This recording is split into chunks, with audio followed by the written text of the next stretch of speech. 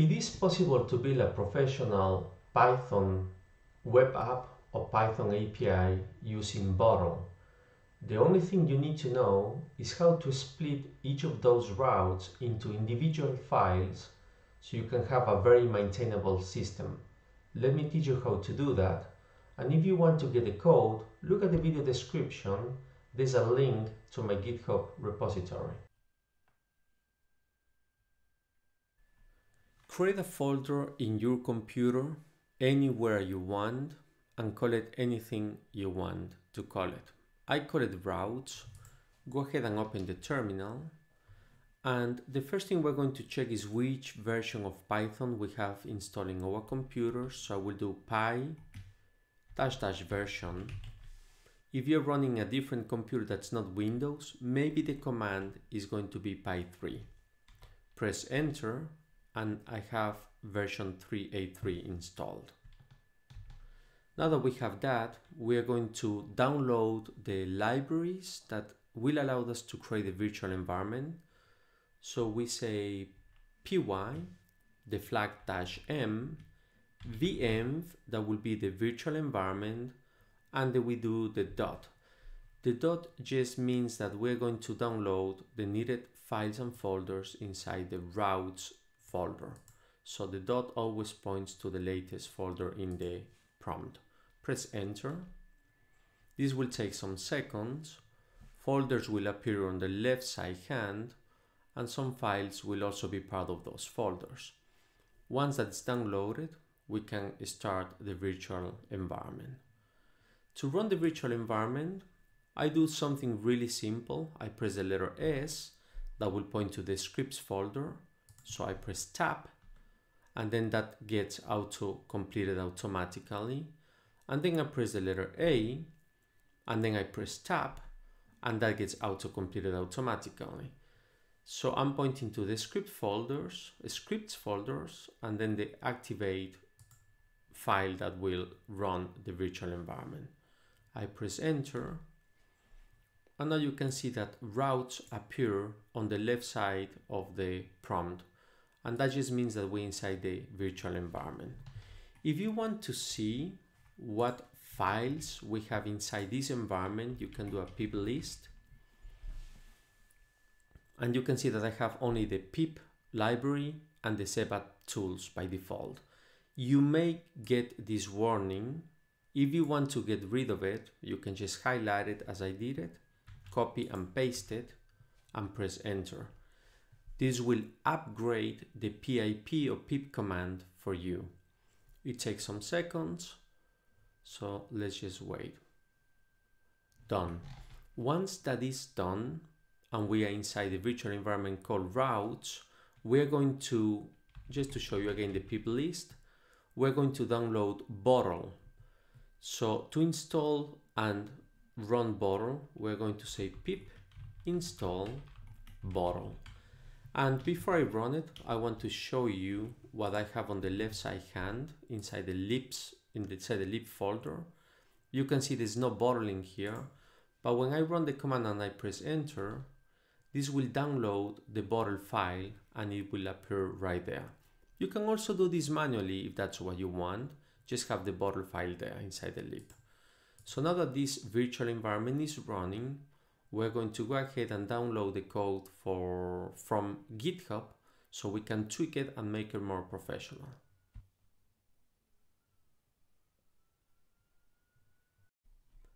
In the video description, you have a link to this repository. Make sure that you open it, and you will have this file called server.py. Click on it, copy all the code from it, all these, copy, and now move to VS Code, create the file called server.py and paste the code. So it will look like that. Make sure that you save the file, of course. Now that you have the code ready in your computer, open the terminal again, and we are going to run this server.py file. So we say py server.py. Let's run it. I will explain the code to you in a second. Let's just first run the server and test it. Let's go to Postman, and now we're going to point to this localhost port 80 to see what we get from it. Let's create a new tab, localhost, and send the request. You can see that I get index out of it. If we look at the code, we can, by the way, close the terminal. It will still be running the server. We just say that we imported from bottle run, which is this function, and then we say that we're running on localhost port 80. Debug means true. That allows us to get some feedback if something goes wrong. And then reloaded true means that every time we save this file, it will automatically reload the server for us. So we always have the latest changes. When we go to Postman and we point to localhost and we get the index out of it, that just means that this home route is going to run this function. You can call this function anything you want, and it is just going to return index. And this get keyword is included in this import, therefore we can use it. If we change index to capital index, for example, we save it, we send the request again. Now we can see that the response is capitalized. If we look at a post route, we're using the function post. We can see that I'm using it in this route in line number 17. If we want to respond with something specific, we can include the response function, and you can see that I am responding with an status 200, and I'm even able to tweak the response content type to be an application JSON. So you will see how I use this in a second.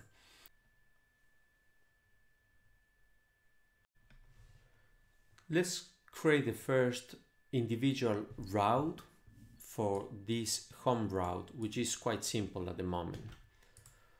You can see that this function is called render index. Therefore, I'm going to create a new file, and I will also call it render index.py. The naming of it does not matter, so you can call it anything you want. Take the route that you have here, code it or comment it out, up to you. I will just code it, and I'm going to paste it inside its individual file. So right now we have this file that is going to be doing a get or responding to a get request. What we do is we copy also line number 1 and we paste it inside this newly created file. From bottle, we are not going to import run anymore because the run was the command to run the server. We don't need it. We do need a get because we have a get in there. This is not a post route, therefore we don't use the post. And since we're not going to tweak the response, we're not going to use this response object. We can save this file, and this is the render index route. So as you can see, we don't have the route here anymore, but if we want to use it, we can even just do this import render index.py. So we're pointing to this file. You don't need the py. You just say import render index, which is this file. Save it.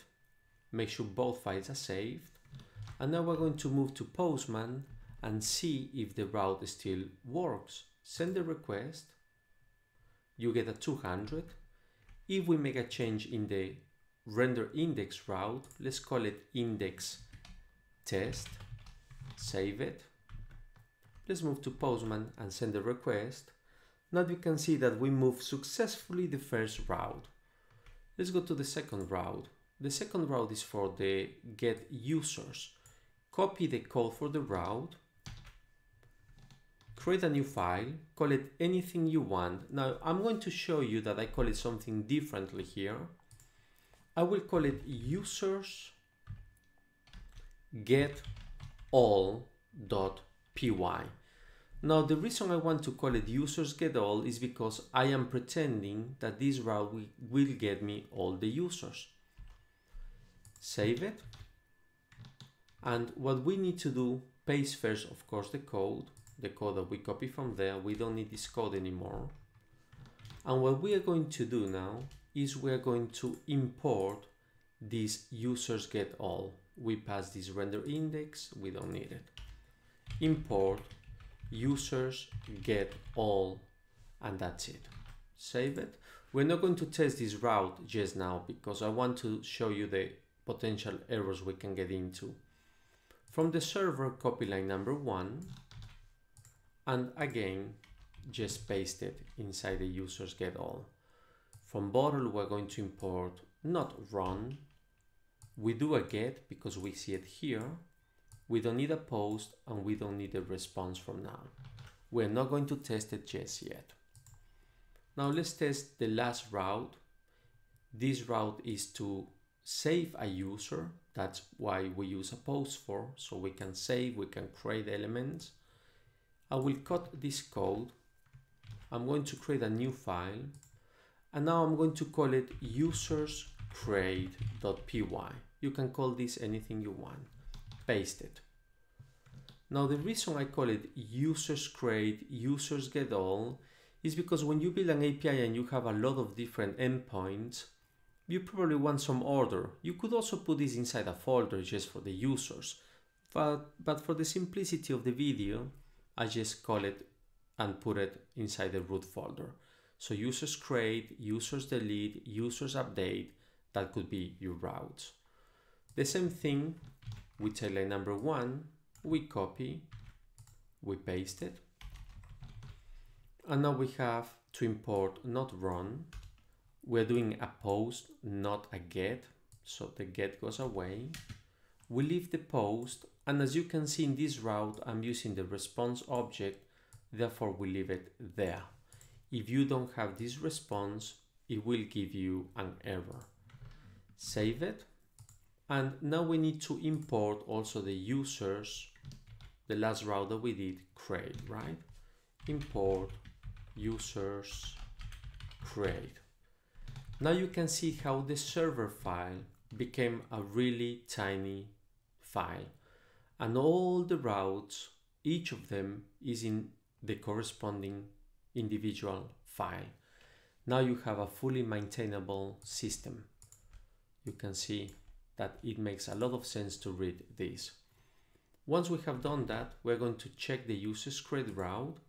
It is going to be a post pointing to users. Let's go to Postman. Let's create a new route.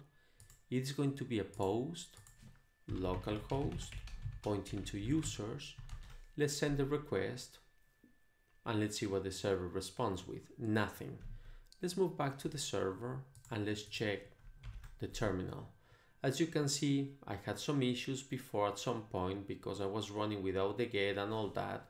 But now that we know how to rerun it, we just say run the server again. Now the server is running fine. We are going to test again the users create route. Send the request, and you can see that we get ID 1. Let me show you why the ID 1 we have here. That's because we pretend that we connect to the database, pretend that we have a command that inserts the user into a table or into a collection that's a new document. We execute it. Obviously, all this code should be inside a try except, and then eventually we get the newly created user's ID. We set the response code to be a 200. By default, it will be a 200. I just want to show you that we can set it. We also tell the client that we're going to respond with JSON. Actually, it's JSON strings. It looks like JSON is just text, but it could and it can be converted to JSON. And then I respond with this ID 1. If I take this line away, comment it out, save and resend the request, you will see that this is interpreted as text, not as JSON. And if I put this line back and I send the request, this is interpreted as JSON.